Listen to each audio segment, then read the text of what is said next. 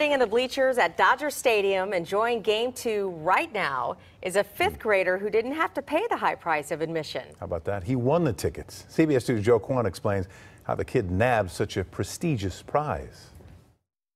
I love the Dodgers so much, and it's just the dream come true that I won these tickets to go to the World Series. Fifth grader Alejandro Herrera won a ticket for himself and his sister thanks to an essay he wrote. He read it Wednesday morning to his classmates at Christopher Dina Elementary. I am a Dodger fan because baseball runs through my family. The school held an essay contest to pick a winner after former student Ricardo Puentes donated the tickets. Puentes attended this school when it was called Dakota Elementary School back in 1988 when the Dodgers won the World Series. It was the first school Puentes went to in the U.S. after coming here from Mexico. He was at the school for only 71 days. Very home feel about being in this school that I didn't feel like I was in an entirely different country. A feeling he never forgot, and nearly 3 decades later, an opportunity to say thank you by fulfilling a boy's baseball dreams. A teacher recorded the moment Tuesday when Alejandro found out he was the big winner.